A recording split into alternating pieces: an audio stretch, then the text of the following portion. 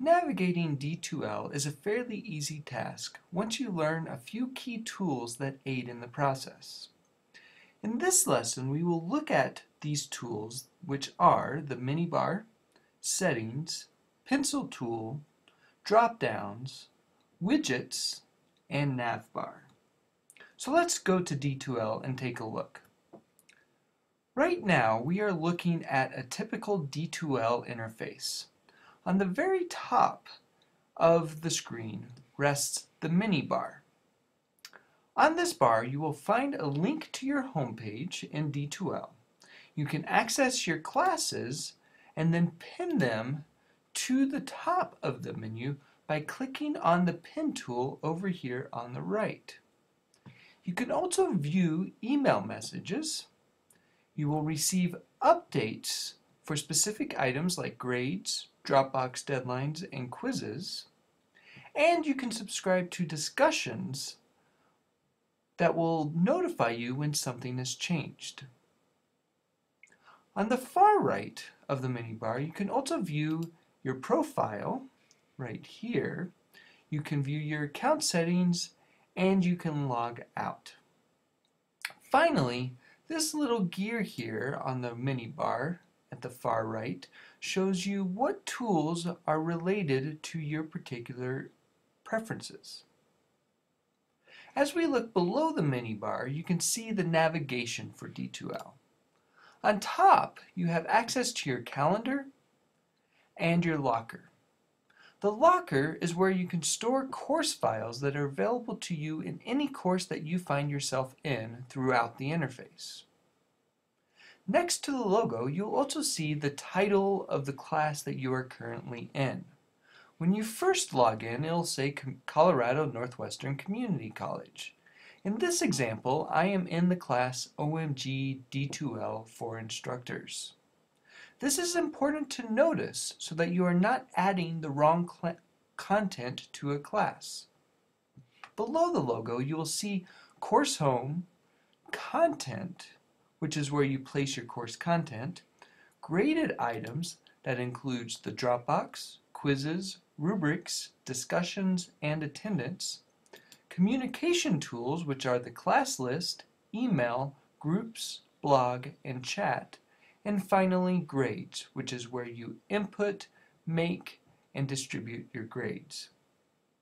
At the far right, you will also see Edit Course, which is where you can access additional tools for teaching, and another logout button. Under the nav bar, we have what is called widgets. Widgets are pieces of information that display different tools in D2L. For instance, on this page, I'm looking at a widget for news items. I'm looking at a widget for course signals, which allows us to track student progress. I'm looking at a widget for calendar that will display upcoming events. And I'm looking at a widget for my settings. Feel free to go in and change your profile under My Settings. It's always a good idea to show a picture of yourself and maybe something that is important to you. Finally, I want to bring your attention to the drop-down and pencil tools. In this example, I am within my course content for OMG D2L. If you roll over this particular area, you'll notice that a little pencil shows up. This allows you to edit the module title in this particular module. However, that pencil can show up in many different places. So if you're trying to edit something, I would highly suggest you roll over and see if the pencil tool shows up. If it does, then there's something that you can do. The second is this drop-down. Now you notice that there's many options for this drop-down, and these drop-downs exist throughout the entire interface. Always look for the drop-downs when you're navigating through D2L to see if there are other options. If I go here into my grades item, I'll see here's another drop-down. Over here under my class list, if I go to my class list, you'll see that there's drop-downs next to different names. I can view their profile, I can view their progress, I can view their blog if they have one, if they have any group enrollments. So this is a really important feature to be aware of. Always be aware of the drop-downs and what tools are accessible through the drop-downs. And when that little pencil tool shows up, you can also have the option of editing.